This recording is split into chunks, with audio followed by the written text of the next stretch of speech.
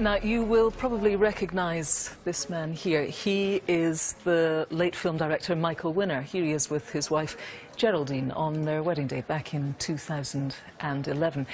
They'd known each other for over 50 years before they finally tied the knot. But sadly, the marriage was short-lived, with Michael passing away just 2 short years later. Well, following his death, Geraldine, who's now 77, subsequently downsized from their mansion to a flat in Knightsbridge in London.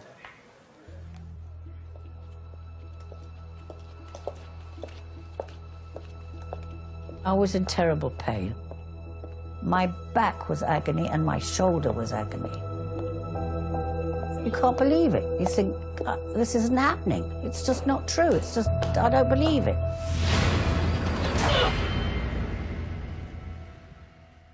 Now this is 70mm, and I'm opening something, I know what it is. Michael Winner was 75 when he finally married 4 years ago. But his wife Geraldine had known him for a very long time before the wedding. I met him when I was 16, and I've known him ever since. So that was like, 56 years. But their marriage was tragically brief. Michael died less than 2 years later.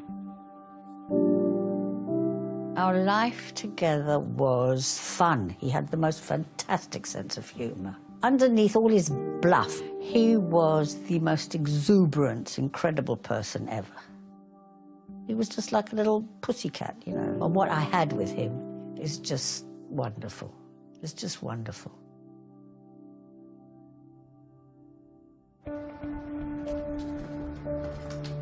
Since her husband's death, Geraldine has lived alone. On Friday, the 9th of October, she was getting ready to go and visit her 2 sons. I finished packing because I was going to Paris the next day. Thinking of all the different things I had to do. I'd been to the bank, actually, to get some extra money, get some extra euros out. I'd managed to organise everything.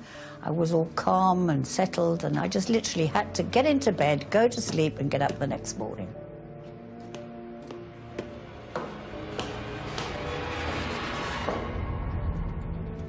Shortly after 10 p.m, Geraldine was about to turn in for the night. I saw there was a few newspapers, so I thought, I'll just put those outside the back door. Opened the door, and then all hell broke loose.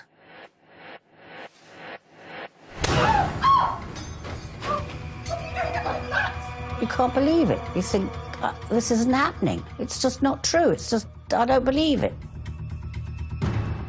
I went to grab her hair to bash her if I could, and it was a wig, came off in my hand. But I was fighting. I was petrified, but at the same time I was, I wanted to get rid of her. Get out of my flat! I went to grab the kettle to hit her with the kettle, and then she grabbed it out of my hand and hit me on the head. She hit me so hard I saw stars.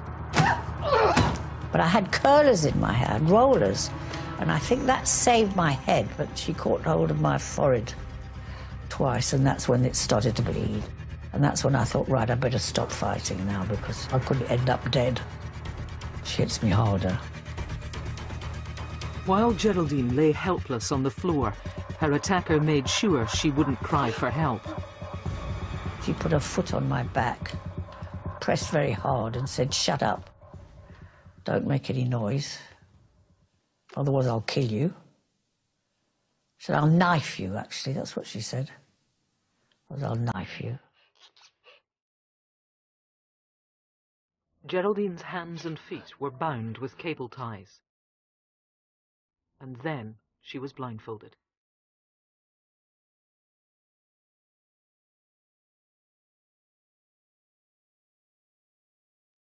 For the next 3 hours, Geraldine lay there, while the intruder meticulously cherry-picked her way through the apartment.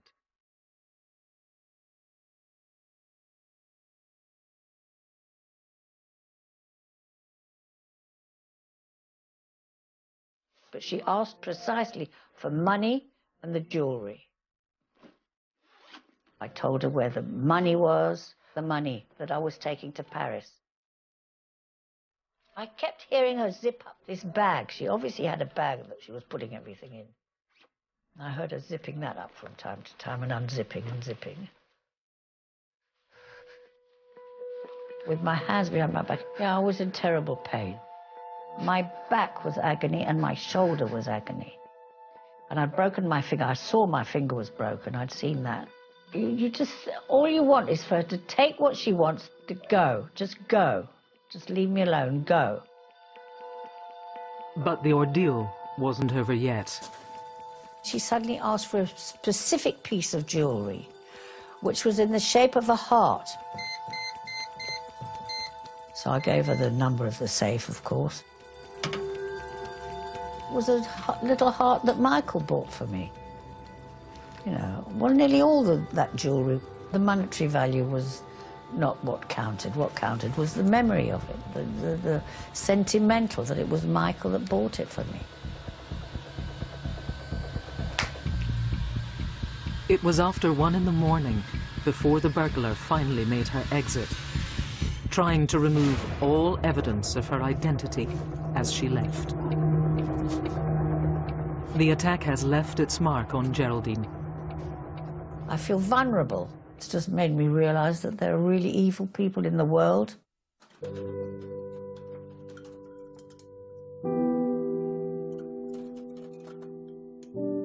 It's the trauma of what's happened to you. If I wake up in the middle of the night and are terrified somebody's going to hit me on the head again, I now need somebody in the spare room. That's all there is to it.